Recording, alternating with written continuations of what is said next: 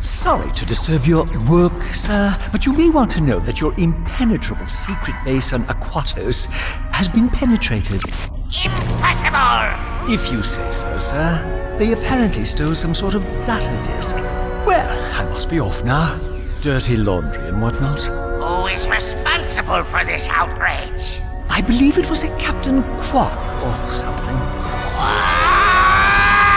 Oh, Janice, you'll always be the love of my life. You really should have that looked at. That moron could never hope to match wits with the likes of me. If anyone can beat a moron at his own game, it's you, sir. He has, however, assembled a group of elite agents known as the Q-Force.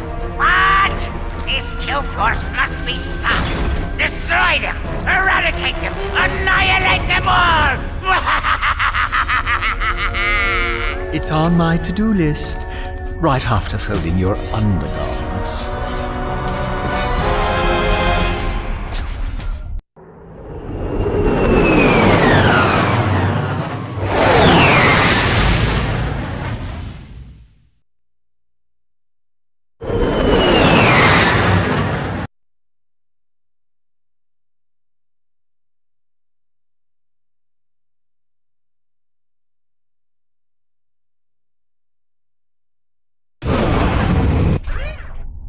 Well, team, I believe some congratulations are in order. After all, my plan worked even more perfectly than expected. Well? Way to go, dude? Don't mention it. I'm just doing my job. Now that I know where the Tyrannoids are coming from, I can put a stop to this alien menace once and for all. With utter disregard for my own safety, I've drawn up an ingenious plan for an attack on Tyrannosis. First, I shall humbly step aside, allowing Ratchet to free fall down and take out the mortar launchers at the landing site. Once the mortars have been silenced, the dropship will make its descent. Next, Ratchet will take the assault vehicle from the dropship, make his way to the 4 plasma cannon turrets, and destroy them. Once the turrets have been knocked out, Ratchet will personally lead the assault on the main enemy base. All right, let's get to it! Yes, you there in the front. Yeah, hi. I was just wondering, what are the rest of you gonna be doing while I'm down there getting blasted? We'll be monitoring the situation closely from here. Actually, we'll be down at the lunch buffet on Deck 5. It's Meatloaf Day. But we'll be rooting for you every step of the way. Yeah, man, we got your back. Yeah, the plan is excellent.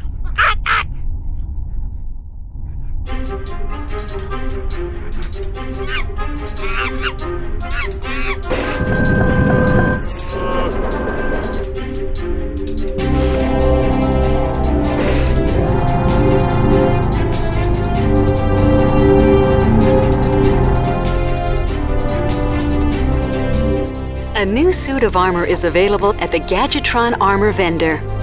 Ratchet, that new armor suit for sale at the vendor is constructed from ionized adamantine alloy. That's one of the hardest substances in the galaxy. But I suppose you already knew that. Ratchet, I couldn't help but notice that you aren't wearing your regulation green Q-Force tights. I suggest you get your butt back in uniform before I write you up for a dress code violation.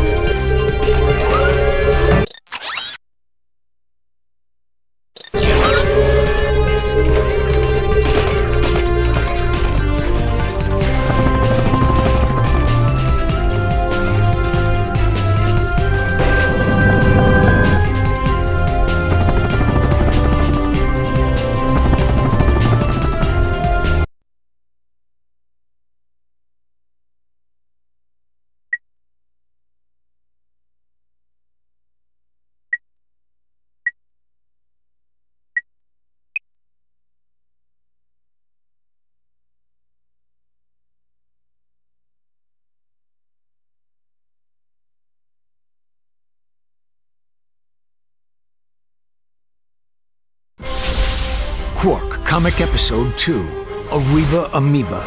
A new evil was gathering in the shadowy swamps of Blackwater City. A horrific breed of monsters known as amoeboids, born in the laboratories of a twisted scientist named Dr. Nefarious. To think they called me insane, Lawrence. We'll see who's insane when my pets have exterminated all life on this miserable planet! Well, that should clear things right up, sir. When Captain Quark encountered the amoeboids for the first time, he immediately executed Emergency Response Plan number 2. Hey, wait just a minute. Quark then proceeded to stall for time while he coordinated the city's defenses from the women's restroom at Galaxy Burger. Give me that thing, you lying no-good poof! Right. Now where were we? From the moment I touched down, I knew the situation called for a head-on assault. Without hesitation, I rushed to do heroic battle with the monstrous amoeboid horde. It's time to fight love with love!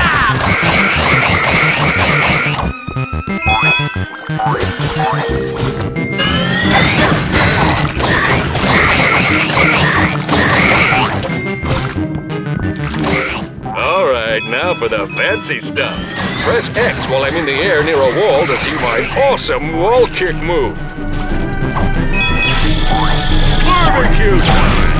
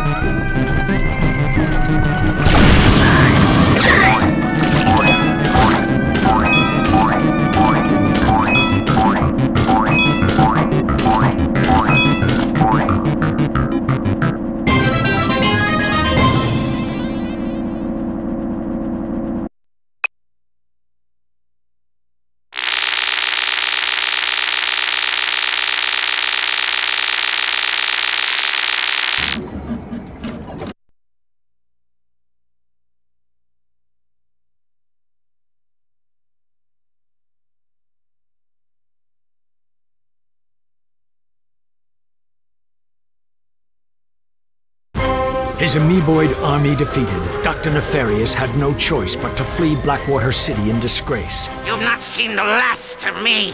I will have my vengeance if it takes 1,000 years!